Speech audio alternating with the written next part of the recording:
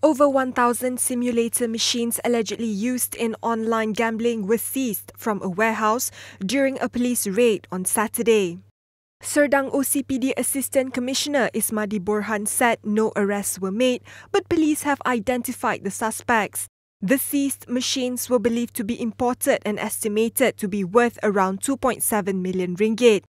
ACP Ismadi said it is believed the warehouse was being used as a staging area to house the machines before they were shipped off to illegal gambling outlets around the country. The seized items will be handed over to the Customs Department for further action.